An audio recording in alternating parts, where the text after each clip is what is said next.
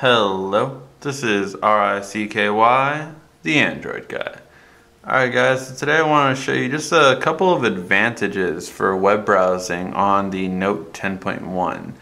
And now the main reason I want to do this is because the Note has two advantages for web browsing that you really can't do on another tablet.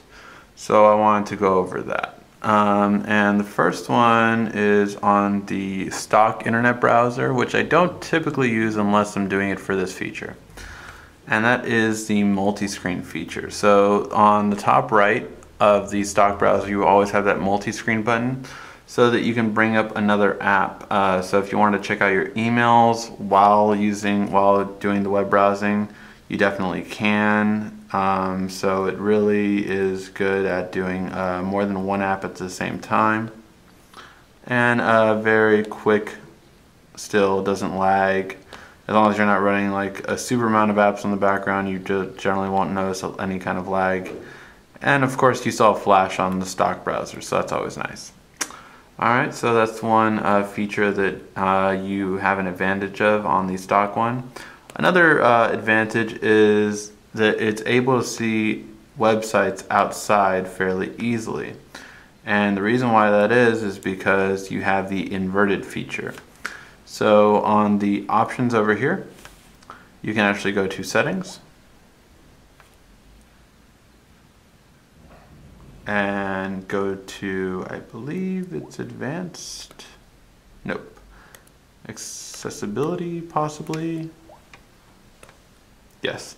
So on accessibility, you have the inverter rendering. Now, the reason why this is really nice is because it allows you to see websites clear as day when you're outside.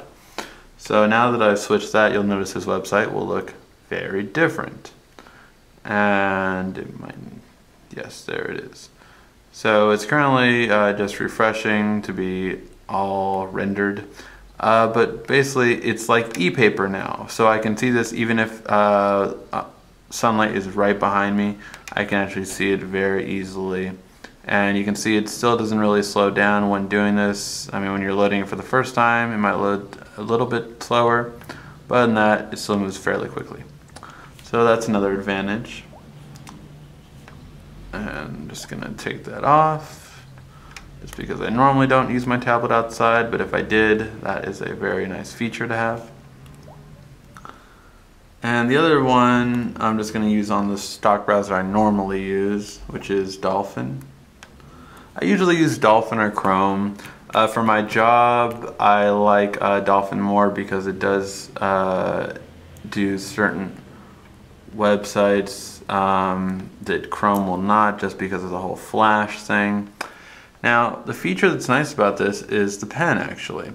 The pen allows you to have a mouse, just like a desktop experience.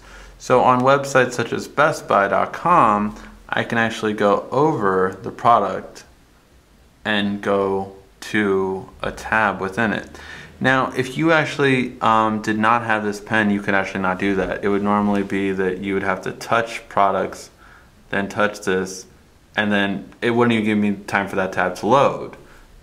But with this, you actually can go over the product and see other tabs, which is something unique only to this tablet that was lost in translation on a tablet beforehand. So I think that's a really nice feature, and it's something that we might take for granted that we can do on a desktop that you could not do on a tablet previously.